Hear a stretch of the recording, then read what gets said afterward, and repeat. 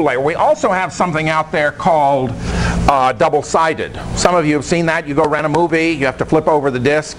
That's fairly common. A single layer or double-sided, that's somewhat common. Dual layer, double-sided, I mean that's a lot. You're getting what, 17 gigabytes on one DVD. I mean that's a lot of information.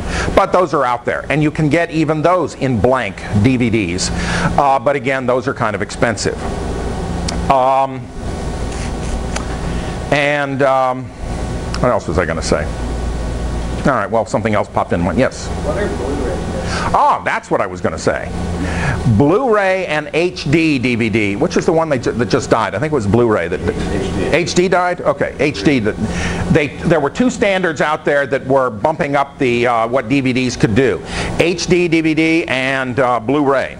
And the companies, and I forget which companies were doing what, but there were a number of companies backing HD, a number of companies backing Blu-ray, and it was going back and forth, and as you said, HD is the one that finally threw in the towel and gave up, and now the only ultra-large DVD out there is the Blu-ray. And what does that hold? Oh, it's Sony that backed that? Well, that makes sense. Yeah, I didn't know about that specifically. I don't remember. But anybody remember how much a Blu-ray holds? It's like 25 or 50 gigabytes. It's a huge amount. It's like 5 or 10 times the size of our standard or our current single-sided, single-layer DVD. Okay. Anyway, but. Say again? Oh yeah, it's supposed to, what it does, if you've ever seen an HD DVD, it's really incredible. The sound is beyond belief, the video is incredible, but you need like a really big TV, a really high definition TV to see it, to really get the full effect, and you need one heck of a sound system. But yes, it's I mean, you'd have to go to a really good theater in order to match that sound. Okay. Anyway, all right. One other thing too I wanted to say. In CDs, we also have another type of CD. I don't know that they're out there on DVD. They might be, but our standard CDs are what, like 5 1/4 inches, something like that. There's also a CD out there that's like 80 centimeters, something like that. Like about this big. Have any of you seen those? Those only hold like about 170, something like that, megabytes. I forget how much.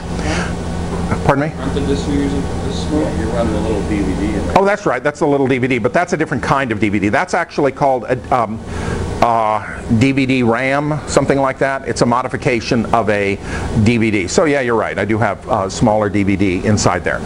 But anyway, these CDs are like 80 centimeters across. No, 80 millimeters across, 8 centimeters across. That sounds right.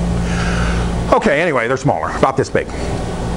And they hold, again, 75, 100 megabytes, I forget. There's also one out there that you can buy that's really cute. I've seen those that some business people have. And it's the size and roughly the shape of a business card. It's shaped kind of like that. And that holds about 30 or 50 megabytes of data. And you can print on them and you can actually hand them out as business cards. And they'll read in your CD player. It's the cutest little thing. But you can buy those, all right? And yes, you were right. The DVD I have inside there, it's a re-recordable DVD called a DVD RAM. Somewhere I have a case. There it is. Yeah, DVD RAM disc. Okay? And I guess this holds 2.8 megabytes total space. Okay, whoever's doing our CD and DVD presentation will go over a lot more into that. Oh, last thing I got to talk about, sorry, one more thing we got to talk about is video. We've got this overriding thing called resolution. I won't even bother with the early days of PCs, but let's just start off with the resolution. An older resolution is 640 lines by 480 lines. I have to say it all in one term or I forget. And what that means is, if you have your monitor like this, you've got 640 vertical lines and 480 horizontal lines. And where we have an intersection of lines, what's that called? Pixel. Pixel. So you've got a resolution of 640 by 480. 640 lines by 480 lines. We've improved that a lot since then. We've gone up to 800 by 600. The resolution I think most of your monitors are set for is 1024 by 768. The one in my office is really high. It's set to like 920 by 1400, something like that. Oops, that's 4000. By 1400. Somebody told me about a resolution they have for their gaming system of like 2560 by 1980, I don't know, something like that. Really high. Yes? Can you just hook up your computers to TVs now? If the TV is set up for it, yes, you can do that. Well, strike that. You can set up just about any computer to any TV, but if you do it that method by just plugging your computer into a television, you're not going to get great resolution because a normal television doesn't have higher resolution. For example, when you go out and buy a television, it'll advertise 1024 by 768 resolution, which is about the highest you can get for most standard televisions. In order for you to get a really high resolution like something like this on your television, you have to get a specific kind of television that's both TV/monitor. So you have to be careful if you're saying, oh, I can hook up my computer to television, because if you do it that way, you're going to get limited resolution. See? So like an LCD screen is like a 1024 by 768. LCD is maximum of 1024 by 768. It possibly is even as low as 800 by 600. Okay? You have to get like a liquid plasma sort of. Plasma is the same way. You would have to get. You're never going to get a huge screen that is going to have ultra high resolution. In other words, what you have to do in order to get the highest possible resolution is get the biggest possible monitor you can get and use it as a television. That's the best way to get your television to act like a monitor. You don't do it that way. You get your monitor to act like a television. See what I'm saying? That way you get the ultra high resolution. All right, so we have all these resolutions, but remember, what happens, have any of you changed your resolution going from like 1024 to 768 by... All right, your background changes. What happens to the images on your screen? They get smaller. So, what do you need when you do that? Generally, when you start taking the resolution and increasing the resolution so that you get a much sharper image, you need a much bigger monitor. Like these monitors, they're only 15 inches. If you go and change your resolution to, if the system can hold it, to 1920 by 1400, your picture is going to be this big. Well, I mean, it'll take up the whole screen, but the images that were this big are now going to be this big. And you'd need my reading glasses in order to see it. Even you guys would need them.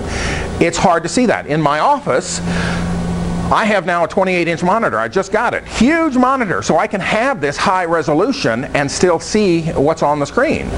So keep that in mind, that when you go to the really high resolutions for sharp images, you're going to need a bigger and bigger monitor. All right? Now, keep in mind also that resolution is both a factor of the monitor, as I was telling this gentleman, that the monitor makes the difference, as well as your video card. Now, I showed you one of those parts of the video card, but so either your motherboard or the video card you buy must have the resolution capability to show that higher resolution. So it's two parts there. Both your monitor and your video card has to be able to show, both have to be able to show that higher resolution in order for you to get it. Okay? So the higher the resolution, the more expensive your video component is going to be, and of course the higher resolution you go, probably the bigger your monitor is going to be. So if you have an image that is, let's say, 200 pixels by 200 pixels, when you show it at 1024 by 768, it might be this size. When you go to 1920 by 1400, that same 200 by 200 pixel image may be that size. So keep in mind the images do shrink in size. And again, we had every intersection of the lines, vertical and horizontal, is a pixel. We also have one other term in there called pitch. Pitch is the size of the pixel. So if you have a smaller pitch monitor, again, you don't see this too much these days, except if you buy a really high-end monitor for doing very high-end work. To give you an idea how that works, if these are your pixels, when you're making an arch, you see how you have all this empty space. But in that same arch with smaller pixels or smaller pitch, that arch looks a lot smoother.